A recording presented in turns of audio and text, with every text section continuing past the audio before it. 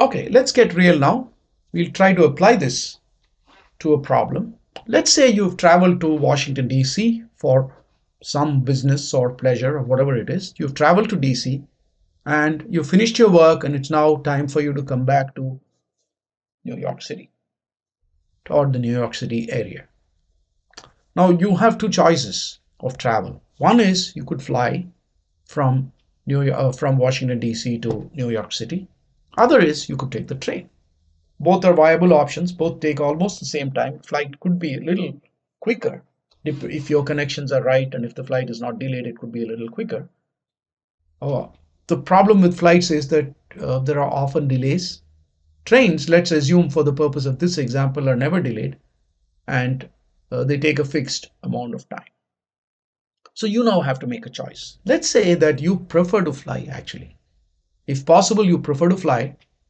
But of course, in this particular scenario, let's say you don't want to go home late. You've bought this new gadget that you want to play with, or you're just eager to, your relatives have come from after a long time they're at your house. You want to go quickly, meet them, talk to them. All kinds of reasons why you don't want to be delayed, right? But before you jump ahead and make a decision, as a true data miner, what you would like to do is to make a decision based on proper information.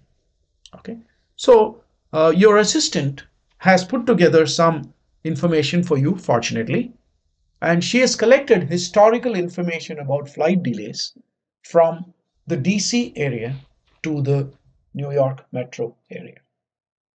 Okay, she's got information about three airports, origin airports from the DC area, which is the National Airport, which is DCA, the Dulles Airport, which is IAD, and then BWI, the Baltimore Washington International Airport. Three airports.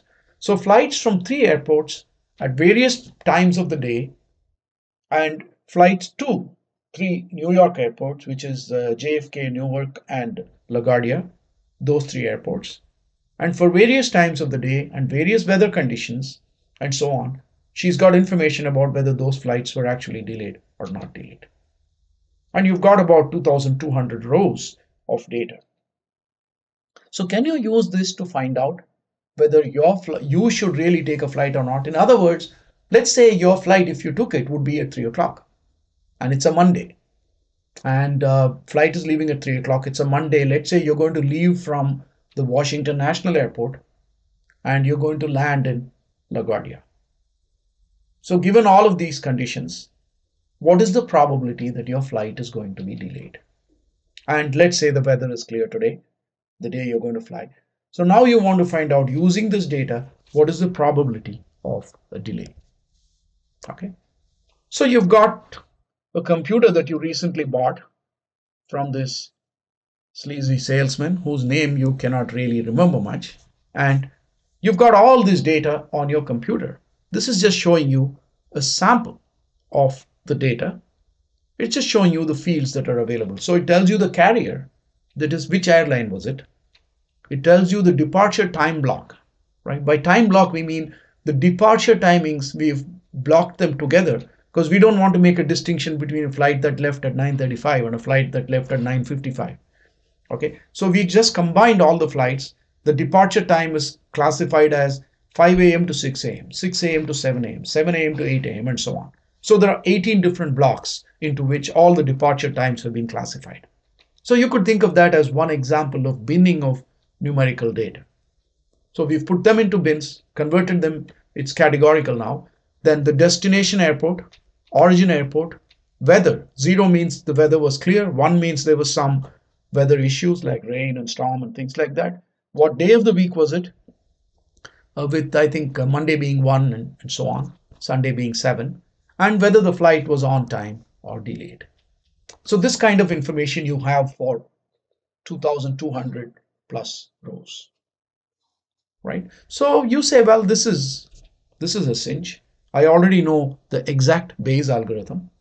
So I can put this into a tabular form and then use the table, look at my combination, use the table and finish the problem, right?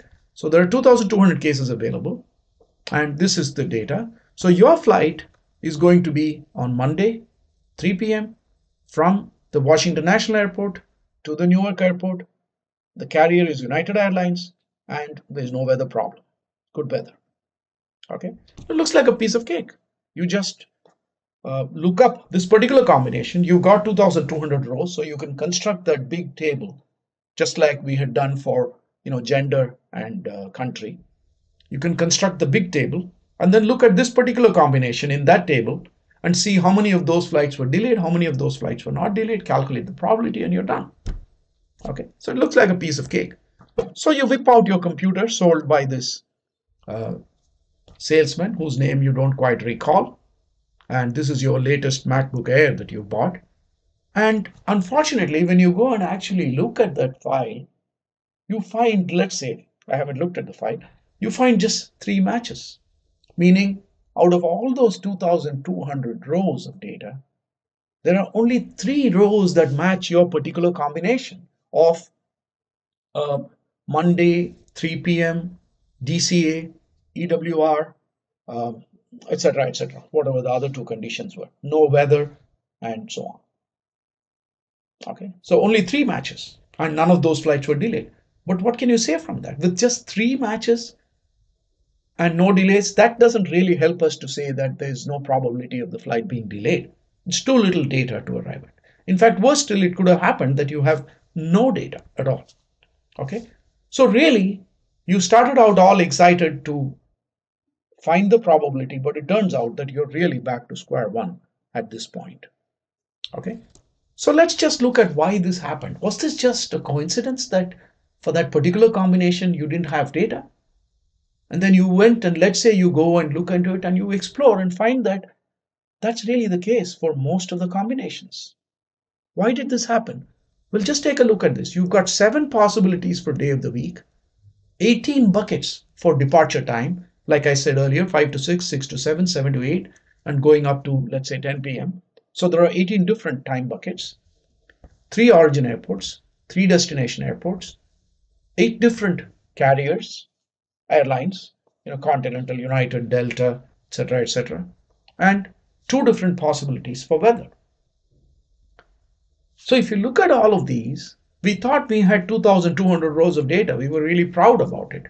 But if you multiply all of these, you get that there are actually 18,144 different possible combinations with only 2,200 rows. Now suddenly your data looks minuscule, looks puny, right? Because there's no way you're going to have all the cases. Definitely, there are 18,000 cases. You have only 2,200 cases.